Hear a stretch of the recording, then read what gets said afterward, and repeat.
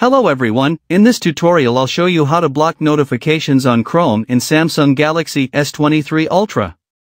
If you enable Chrome app notifications, maybe you will get lots of notifications from various sites.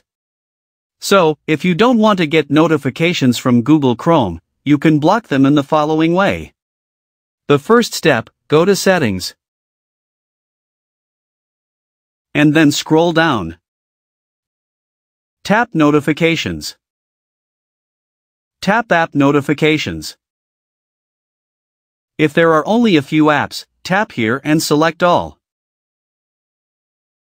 Find the Chrome app and tap on it. To turn off Chrome notifications, tap here.